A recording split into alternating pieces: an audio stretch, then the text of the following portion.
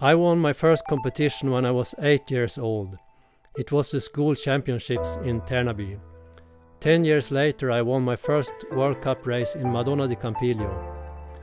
For me it's the most important one because the previous season I had placed second and third in a couple of competitions, and it proved that I was a winner.